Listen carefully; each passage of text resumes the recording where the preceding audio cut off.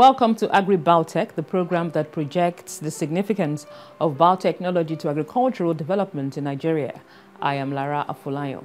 We begin this edition of the program by taking a look at some trending agricultural biotechnology developments in the past week.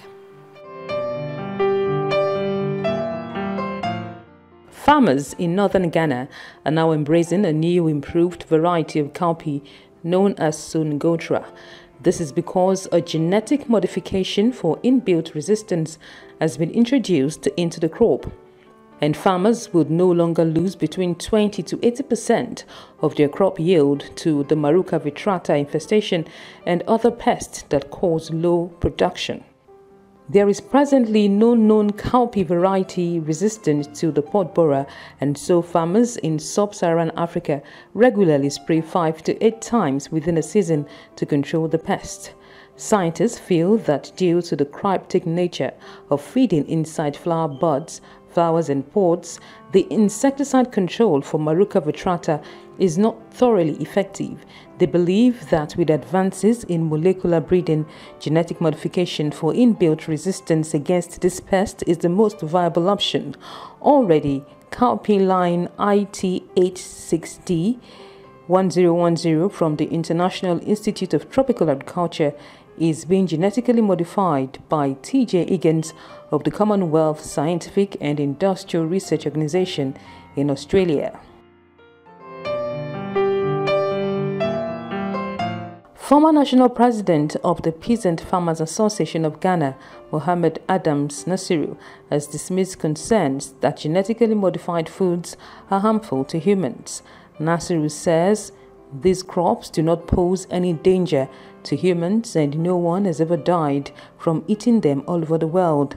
The Farmers Association president dismisses claims that the crops are dangerous to humans and are a leading cause of carcinogenic diseases. He says farmers want good yields, and this breed of crops have been proven to produce bountiful yields. An influential Chinese scientific advisory board on genetically modified crops has met in the country, and agriculture watchers believe this is a sign that Beijing may be preparing to approve new biotechnology crops for import. The committee's meetings are keenly watched by seed companies because the panel typically reviews genetically modified crops approval for import. China presently allows genetically modified crop imports such as soybeans and corn for use in its animal feed industry. The African Union says it will contribute to the development of research to prevent the threat posed to farmers in Africa by the increasing presence of the corn borer grain pest. The AU, in a statement, says it will collaborate closely with international scientists from the Insect Institute of Nairobi, Kenya.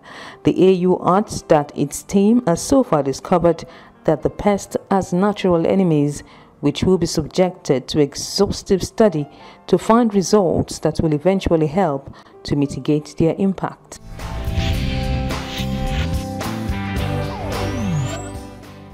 Stakeholders in the Nigerian agricultural biotechnology industry have met in the Nigerian capital Abuja to assess efforts at promoting the use of the technology for agriculture in Nigeria. AgriBiotech was there. A gathering of biotechnology and biosafety stakeholders in Abuja, the Nigerian capital.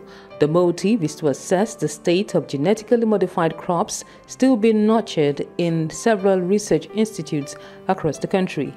The agencies represented here include the National Biotechnology Development Agency, the Agricultural Research Council of Nigeria, National Root Crops Research Institute, the National Biosafety Management Agency, and the Institute of Agricultural Research, among others. We're just meeting to re-strategize, to draw up a roadmap of our activities, to see how best we can actually pass the information about biotechnology around, to properly educate people, to make them understand this technology better, to demystify those mistakes, the negative information being peddled around about this technology by our opponents,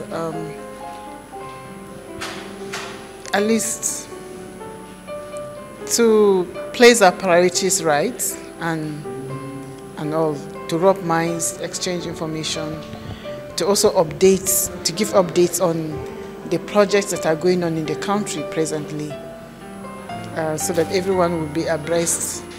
This is what an institution is doing, the other institution is doing this, doing that, and this is where we have reached, and whether there are challenges, and what are the challenges, and how do we overcome those challenges. The aim is not only to rub minds with stakeholders in the industry and scientists involved in the deployment of the technology, but also, more importantly, to also keep our journalists and people in the press, both print, electronic and print media, get them also be abreast of the technology and what we are doing to deploy it safely in the country. The response of farmers has been great. You can even see from some of the presentations from the different farmer groups, All Farmers Association of Nigeria, the Cotton Breeders Association.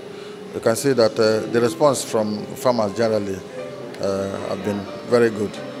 They've been quite receptive to the technology because the impact and the benefits are very easy and very significant to see. Very soon we'll make sure that the technology gets to farmers in all the nooks and crannies of this country. And we will assure them that the products are safe, very, very safe, and easy to use and to adopt, and that will also help to teach them and prepare them for the proper application and use of these products. 5 biofortified crops are under confined field trials in Nigeria at the moment. They include the pod borer-resistant cowpea modified to resist the maruca insect, the BT cotton with resistance to the pink bollworm, Africa biofortified sorghum with increased levels of vitamin A, iron and zinc to address malnutrition, the nitrogen use efficient, water use efficient and salt tolerant newest rice, as well as the virus resistant and nutritionally enhanced cassava. Participants present here who are involved with this project give an update on the situation of things. A lot of people are getting interested. You could see when you talk with farmers, because those challenges, those constraints are real. You could see that farmers are looking forward to having it. And consumers are also beginning to have a reorientation. And of course, you could see in the government agencies, there's more and more collaborations, and the government agencies seem to be working together. Our intervention is actually very, very impactful. People have learned today, people have learned a lot. We know the stages of development of each project, you know, like cowpea. I'm sure many of us, you know, when they came, I mean, before the presentation, didn't know which level BT cowpea is, which level ABS is, and what are the challenges ABS is facing, you know. So it's been very impactful. The information, that the facts, the evidence that was given out here, it's something you can't get just on the internet or what, you know. The scientists are here themselves developing these crops, and they've given us some of those data that they have generated in the course of carrying out their evaluations and their trials and all. Farmers present here who have seen the results recorded from the use of the technology for agriculture say they look forward to its commercial release. Confined trials have been conducted, and now we're waiting for the varietal release committee or council to give approval for basically commercial cultivation. Immediately we're expecting that we'll have improved yields. Also, it will help us reduce the cost of production per hectare. Also, of course, the seed rate, will reduce. Spraying, insecticide would reduce. And also quality of the cotton that would be produced will also improve. During the evaluation of these genetically modified varieties in the field, we invite the farmers to come and evaluate the two, both the conventional variety and also genetically modified variety. The farmers came there and they couldn't see any differences. The fear of allergic, there is no allergic reaction on the genetically modified and also the conventional system, the conventional variety. They look very the same. The maturity was the same. The resistance to pests and diseases were almost the same. So the farmers were very free, anxious to see these varieties on their hand to further cultivate, because they also see the potential of the yield in the genetically modified over the conventional breeded variety. Going forward, these biotechnology stakeholders hope to better promote the efficiency of this technology's development in Nigeria. We actually expect an expedited action. We expect a change in our strategies. We expect more impact on the society, actually winning the hearts of people, winning the minds of Nigerians on this technology, being on top of all matters, making Nigerians to understand that this is a technology that's working very well in other parts of the world. Farmers are reaping benefits, farmers are enjoying, they are being empowered by this technology because of the yield increase, the profits. And so, once they understand this, the acceptance, good policy environments, we need to have the political will from the policymakers. Once the government has the political will, things will be faster, things will be easier. This gathering also provided a means to review strategies of biotechnology promotion in Nigeria and chart a way forward. Participants expect their renewed advocacy efforts to better project biotechnology as one of the fastest growing technologies in history, with the ability to mitigate many of the challenges faced by Nigerian farmers.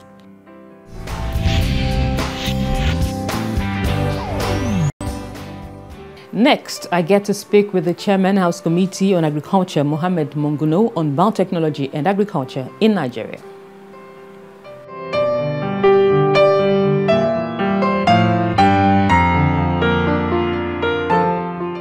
And joining me on the program is the Chairman House Committee on Agriculture, Honorable Mohammed Monguno. It's good to have you join me on the program. It's a pleasure. You are welcome.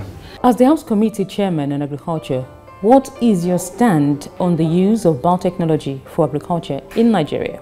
The House of Representatives and the National Assembly as a whole supports the use of biotech in our agricultural production and our agronomic practices. And that is the reason why the National Assembly passed the Biosafety Bill, which brought about the establishment of an agency that is charged with the responsibility of biosafety measures. And the House of Representatives, in its wisdom, is supporting the use of biotech in our agronomic practices. One, because of the fact that it has the potential of increasing our food production, especially against the backdrop of the fact that the government is now working hard to diversify our economy away from oil to agriculture. We need to employ modern technologies by way of biotech. One, to increase production, food production, not only to achieve food security, but also to have excess that we can export for the purpose of earning the much needed foreign exchange that we can deploy for our infrastructure needs. How will you describe the process of passing the biosafety bill into law? Well, the process is very smooth.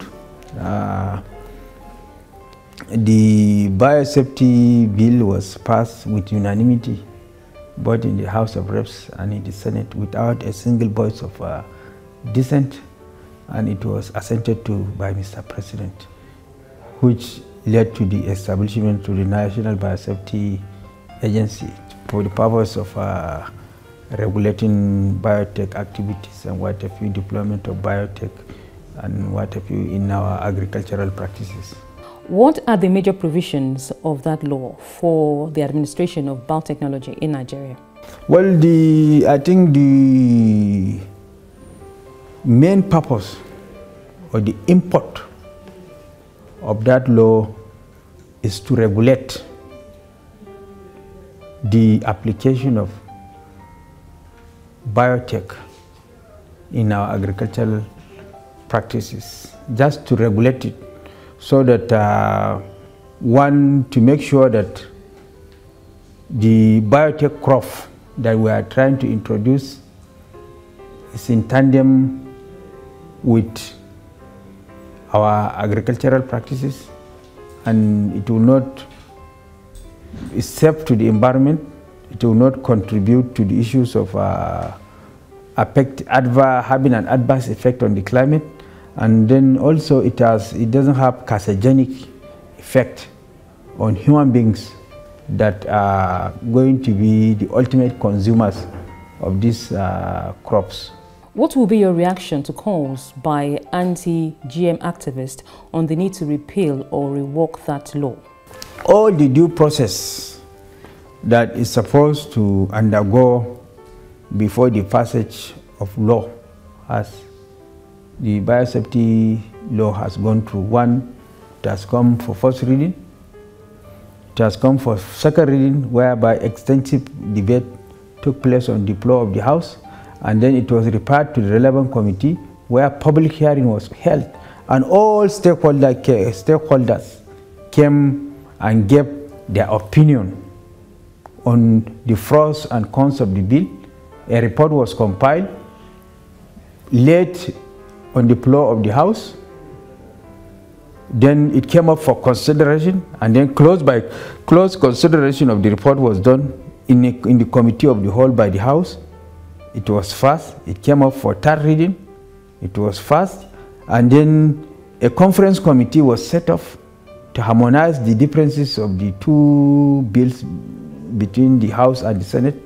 A conference committee submitted a report, and then it was presented to Mr. President for assent, and of which Mr. President gave his assent. So all the due process that both constitutional and in tandem with practice, our rules and regulations of the House have been followed in the passage of the biosafety bill into law.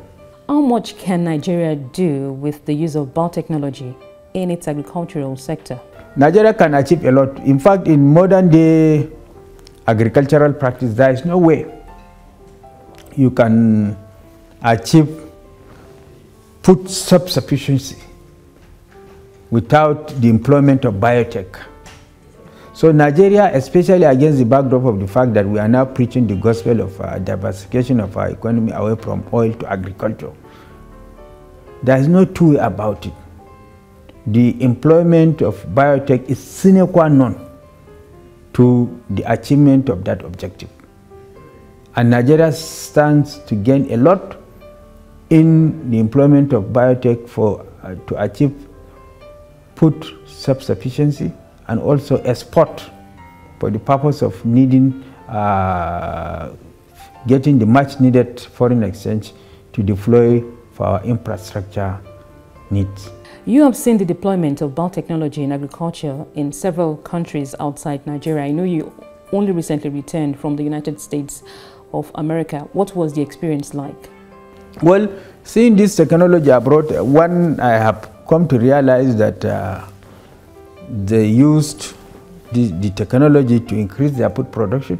That's why, for example, the US is self-sufficient in corn, in cow feed, to the extent of even having access to export it. About 15 or 20, about 15% of it is being exported to other countries, but 80% of it is consumed locally.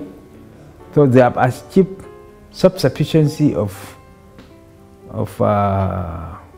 cow feed and of corn through the deployment of biotech, to the extent of having access to export it. What lessons do you think Nigeria has to learn from the United States in the use of biotechnology for agriculture? Well, what Nigeria should take a cue from them, and they'll also embrace the use of biotech in our agronomic practices, as I said earlier on, to increase our yield, engage in climate-smart agriculture, so that our agricultural practices cannot adversely affect our environment, to preserve the environment for future generations.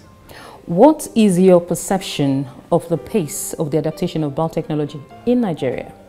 We are crawling. The phase at which we are adopting this technology leaves much to be desired. There is need for the government agencies that are charged with the responsibility of making sure that Nigeria embrace this technology to fast track the process and then insulate it from bureaucratic bottlenecks and bureaucratic red tapes, so that it will see the light of the day for the benefit of Nigerians. You say the National Assembly as a whole supports this technology. I don't know if there are efforts at maybe the constituency level where you have these subsistence farmers to promote this technology. You know, one of the major problems we have in agriculture in Nigeria is the issue of extension. So there is a need to properly strengthen the extension up of our agricultural practices, so that these technologies can go to the farmers at the grassroots level, so that they can adopt it.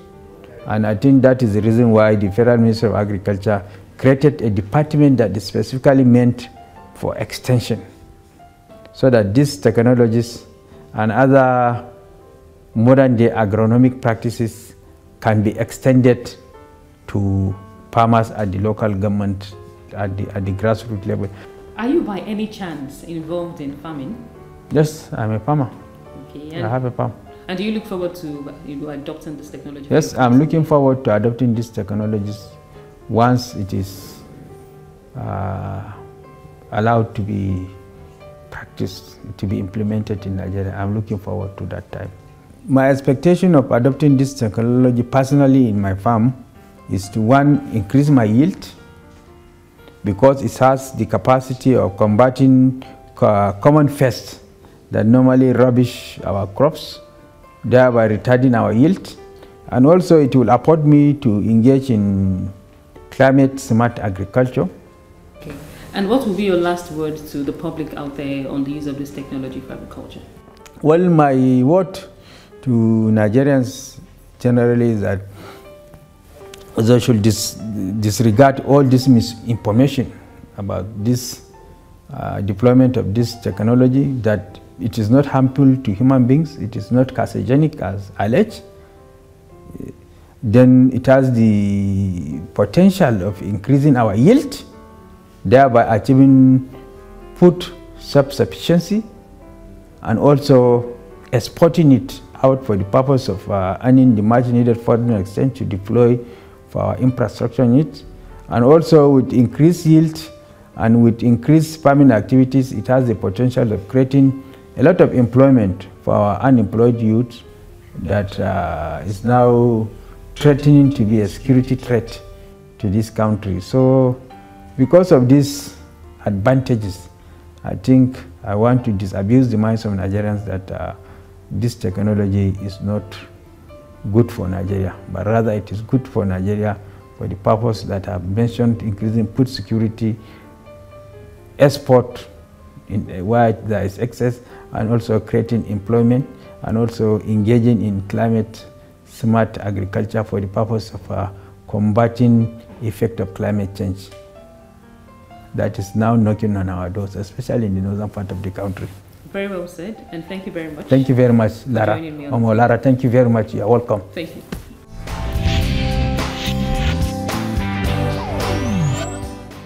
And it's at this point that we draw the curtains on today's edition of the show. Keep the emails coming.